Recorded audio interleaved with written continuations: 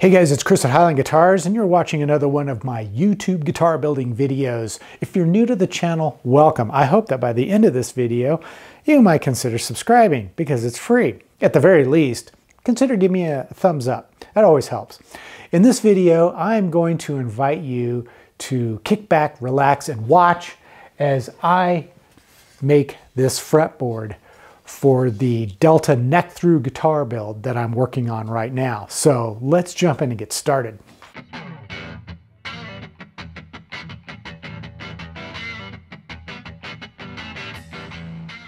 The first part I'm going to cut is the fretboard, and I'll clamp it down to my wasteboard, making sure that the center lines that I marked on the surface of the blank line up with the lines that I've engraved in the wasteboard of my CNC machine.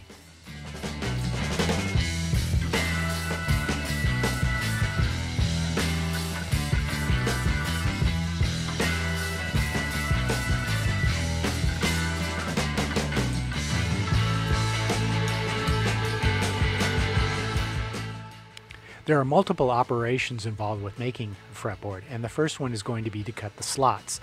And to do that, I'm using a .024 inch diameter 2-flute spiral upcut bit. I'll be cutting at 20 inches per minute with a depth of cut of 0.01 inches. The slotting process takes about 30 minutes to complete. Now I know that you can cut slots faster with a table saw and a dedicated fret slotting blade. However, you can't cut blind fret slots with a table saw.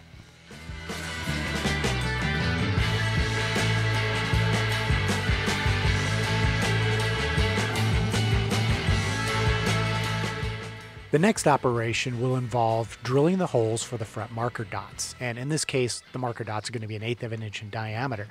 So I'm just going to do a simple CNC drilling operation using an 1/8 inch diameter 2-flute spiral upcut bit to poke those holes in the appropriate places.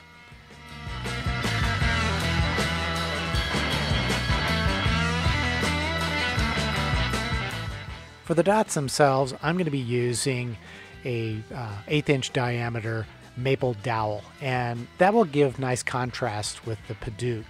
And padauk is a wood that looks sort of a dark orange color, and over time it will slowly turn more of a rich brown color. So there should be nice contrast between the maple fret marker dots and the padauk fretboard itself. I use CA glue and some accelerated to glue those dowel rod pieces into the holes for the fret marker dots, and you'll notice that I'm doing the work on the wasteboard without removing the blank, and I do this so that I don't have to reset up and home the machine and get everything lined up again. It's already done.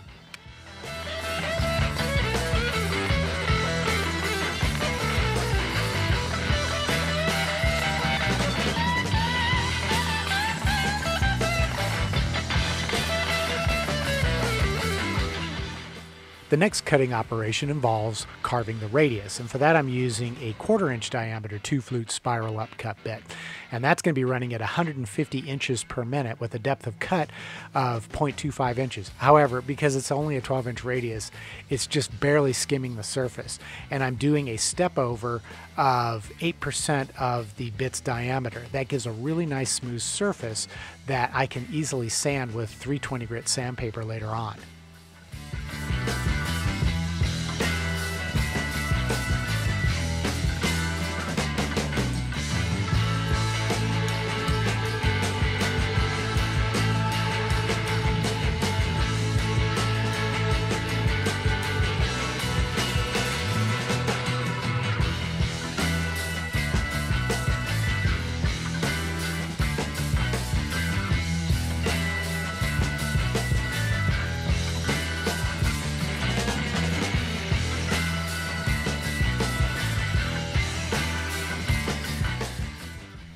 The final cutting operation for making a fretboard on the CNC machine is to cut the perimeter shape, and I'll do that with a 1/8 inch diameter 2-flute spiral upcut bit with a feed rate of 80 inches per minute and a depth of cut that's equal to the diameter of the bit. And I also want to make sure that I leave tabs so that once the bit has cut all the way through the blank, the fretboard doesn't go flying off the wasteboard and either suffer damage or break the bit or become a lethal missile that could puncture my chest and kill me instantly. And once that operation's finished, I can liberate the fretboard from the blank by cutting the tabs with a small hacksaw blade.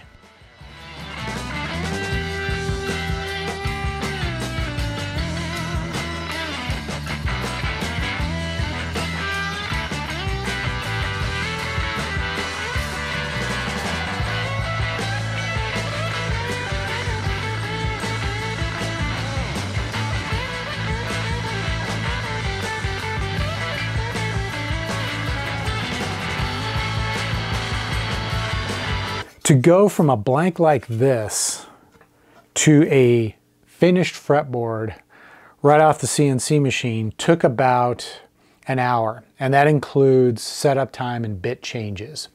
So what I need to do now is I'm going to lightly sand the surface of the fretboard to remove some of the barely visible tool marks that the CNC machine left. And I'll probably start with like a 320 grit sandpaper, and then I'll move up through the grits. I'm not sure how high I'll go. It just depends on how the surface looks as I'm working it. So let's head back out to the shop and do some sanding.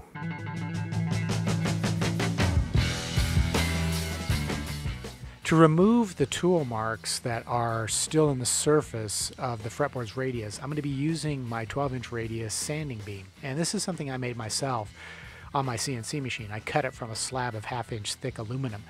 And if you've got a CNC machine that's capable, you can make these things all day long for very cheap. If you don't, you can always purchase them online, made either from wood or aluminum. And I'll post links down in the description below if I can find some that I recommend. But I'm going to be using 320 grit sandpaper, and I'm using the 3M sticky back stuff because it's the easiest to apply. The surface that I'll be working on is a slab that I created myself with a couple of pieces of 3/4 inch thick Baltic birch plywood that were glued together, and then on top of it I glued down a section of laminated flooring. So the surface is very flat and very smooth and is ideal for this sort of work. And then I'm just going to attach the fretboard to that surface using some double-sided sticky tape.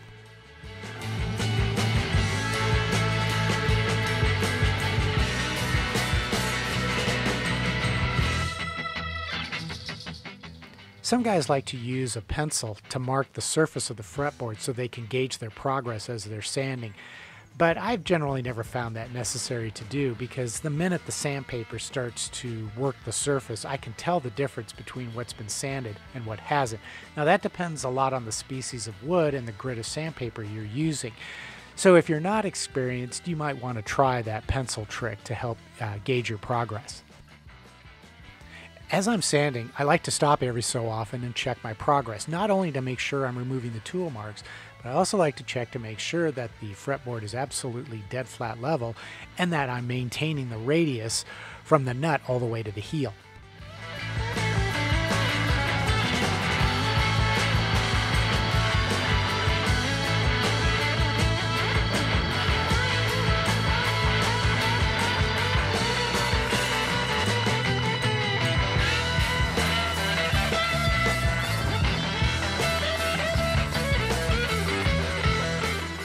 After sanding with the 320 grit, if I want to move up in grits, I'll sand by hand, because once you're past 320 grit, you're not going to change the radius of the fretboard.